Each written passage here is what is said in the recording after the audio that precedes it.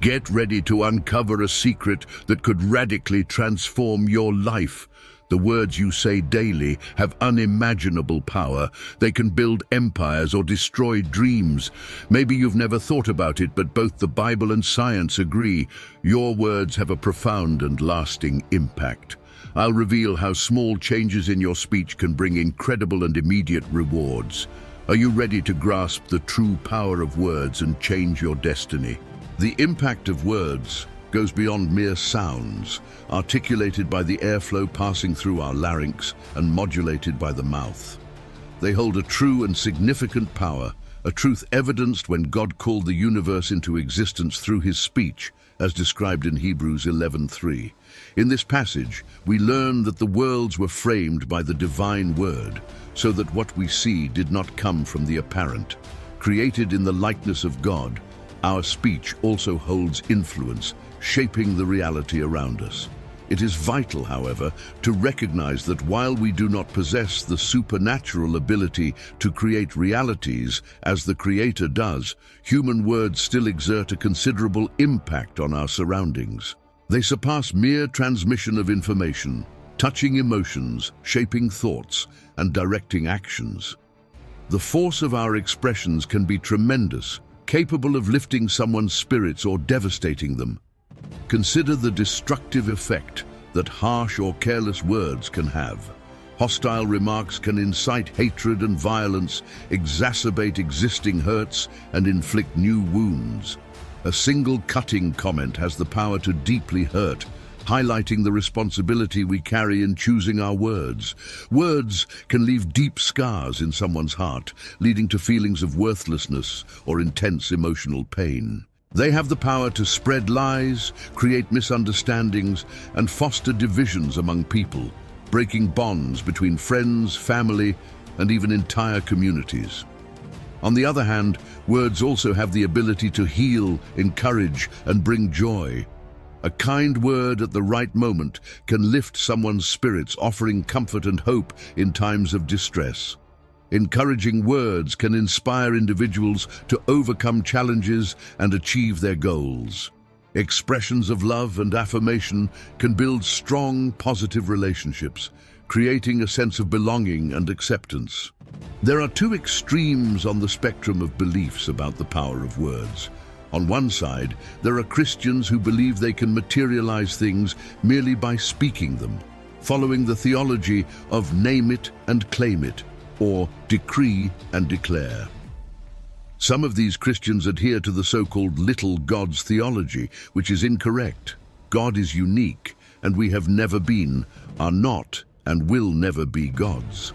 On the other extreme, there are Christians who believe that words carry no weight at all.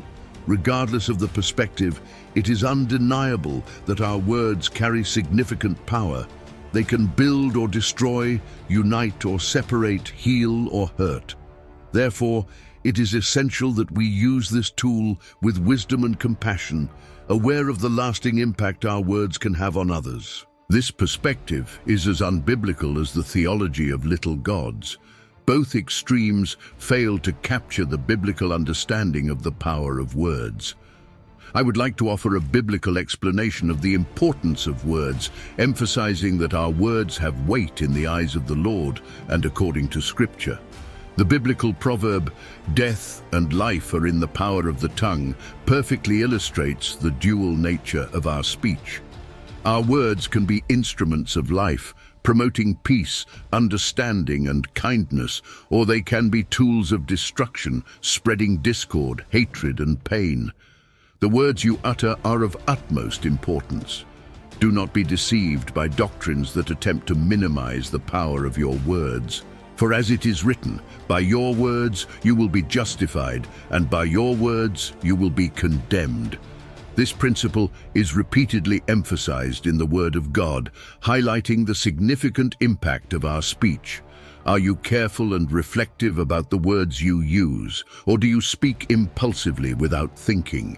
As Proverbs 18:21 reminds us, death and life are in the power of the tongue, and those who love it will eat its fruit. Therefore, it is essential that we recognize and respect the strength of our words, using them with wisdom and love, aware that they have the power to build or destroy, to heal or hurt. May our words always be a source of light and life to those who hear us. The Bible warns us that we will be held accountable for our words. In Matthew 12:33-37 we read, "Either make the tree good and its fruit good, or make the tree bad and its fruit bad, for the tree is known by its fruit. You brood of vipers, how can you speak good when you are evil? For out of the abundance of the heart the mouth speaks. The good person out of his good treasure brings forth good, and the evil person out of his evil treasure brings forth evil. I tell you, on the day of judgment, people will give account for every careless word they speak. For by your words you will be justified, and by your words you will be condemned." In this passage, Jesus speaks to a group of Pharisees who were accusing him of casting out demons by the power of Beelzebul, the prince of demons. Matthew 12:24. Essentially, these Pharisees were accusing Jesus of being possessed by demons. It is crucial to note Jesus' warning to them, a warning that also applies to us. Jesus warns the Pharisees about the coming judgment, a reality we often forget. There will be a day of judgment.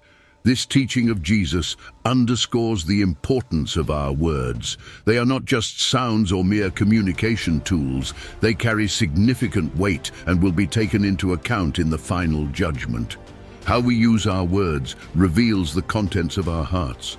Kind and uplifting words reflect a heart full of kindness, while hurtful and destructive words reveal a tainted heart. Therefore, it is essential that we are conscious and responsible with what we say. May our words always be used to build up, encourage, and bring light into the lives of those around us. For as Jesus teaches us, we will be judged and justified by them. May this teaching lead us to reflect and constantly seek a pure heart from which words of life and peace flow. The day of judgment is approaching for all of us. I mention this not to instill fear or anxiety, but to encourage you to prepare. We must live our lives with the awareness that one day we will stand before an almighty God, giving an account of how we lived. The day of judgment is real and is coming. Each of us will have to stand before the Lord, giving an account of our lives, decisions, actions, and words. This is a serious reality that should instill in us a healthy fear of God. He is not a figure like Santa Claus or a gentle and benevolent grandfather. God is a consuming fire, a being of immense power and holiness. In our natural state, encountering him would be overwhelming and even destructive. We should fear him with reverence and awe. Let this fear of God grow in your life, guiding you to live with righteousness and purpose. Remember that the day of judgment is approaching, and we must all be ready to stand before the Lord and give an account of our lives. In Luke 12:4-5, Jesus says, "I tell you, my friends, do not fear those who kill the body, and after that have nothing more that they can do. But I will warn you whom to fear. Fear him who, after he has killed, has authority to cast into hell. Yes, I tell you, fear him." Therefore, let us live with the awareness of this truth, allowing the fear of the Lord to guide us to a life of righteousness, integrity, and purpose. Let us be prepared for that great day, living in a way that honors God in all our actions and words. Fear him who, after killing, has the power to cast into hell. Yes, I say to you, fear God. The day of judgment is real for all of us and is approaching. Jesus warned the Pharisees about this, and we should pay attention to this warning too. The day of judgment is coming. Do not live your life carelessly. Never forget that a day of judgment is coming. In Matthew 12, Jesus also warns that on that day we will have to give account for every idle word we speak. This indicates that there is a record of everything we say. Somewhere in heaven, there is a book containing every word we have uttered, whether in moments of anger or frustration. It may be difficult to understand how God records our words, whether through some unknown celestial technology to us or by a recording angel, but it is clear that every word is noted. Consider the implications of this. Are you comfortable knowing that on the day of judgment, your words will be reviewed? What have you been saying to the people around you? What have you been saying to your friends and family, your spouse or your children? Choose your words wisely, knowing that they carry weight and will be accounted for. May this awareness lead us to reflect on our words and use our speech to build up, encourage and convey love. Let us live in a way that our words are a source of light and life, always remembering that one day we will stand before the Lord to give an account of everything we have said. In Proverbs 18:21, we read that death and life are in the power of the tongue, and those who love it will eat its fruit. Our words have the power to build up or destroy relationships. A single phrase can plant a seed of doubt that compromises the foundation of any bond. Imagine a couple having a heated argument when one spouse, in a moment of anger, hurls a devastating accusation. Even if the accusation is unfounded and later disproven, the damage is already done. The planted doubt can corrode trust and cause deep and lasting harm. This example illustrates how poorly chosen words can destroy a relationship. In a marriage, for example, a phrase said in a moment of anger can create a deep emotional scar. Even after the conflict is resolved, the spoken words can continue to echo, causing pain and mistrust. Let's imagine a situation. A man, in a moment of frustration, says something cruel to his wife. She not only remembers the words, but also the context in which they were spoken, even years later. Every cruel word is etched in memory, negatively impacting the relationship. This shows how crucial it is to think before speaking, especially in intimate interactions. Therefore, it is essential that we are careful and mindful of what we say. Words have a powerful and lasting impact. They can be used to nurture and strengthen our relationships or can cause irreversible damage. May we choose our words wisely, always promoting love, understanding, and peace. You and I will have to give account for our words, so why do we live as if they have no power? They can shatter a child's dreams before they even try. Lying, bearing false witness, and spreading gossip, all these sins rely on words. Words have the power to deeply hurt and also to uplift. To worship God, we use words. To praise God, we use words. The power of words is immense and often underestimated. In the narrative of creation, God did not create the world with his thoughts or hands. Instead, we repeatedly see the phrase in the book of Genesis, God said. With these words, God brought the world into existence. This demonstrates the immense power of words. In courts, when people testify under oath and lawyers argue for the futures of individuals, what do they use? They use words. In states with the death penalty, life and death can be decided by words. The power of words is profound and not fully appreciated. I believe there is a spiritual element to the power of words that we, as human beings, do not fully comprehend. Words can shape realities, influence decisions, and alter the course of lives. We should recognize and respect this power. Therefore, may our words always be used wisely, promoting truth, love, and justice. May we be aware that every spoken word has an impact, whether positive or negative, and may we be responsible for what we say. The power of our words is undeniable and should be used with wisdom and consideration. Even the world recognizes this power, often speaking of positive affirmations. There is a reason why God declares that by our words we will be justified, and by our words we will be condemned. Words reveal the condition of a person's heart. In Luke 6:45, we read that the good person out of the good treasure of his heart produces good, and the evil person out of his evil treasure produces evil. For out of the abundance of the heart his mouth speaks. There is no better judge of a person's heart than the words they allow to come out of their mouth. The Bible is clear in emphasizing that our words matter. We are repeatedly instructed on how we should use this gift of speech that has been given to us.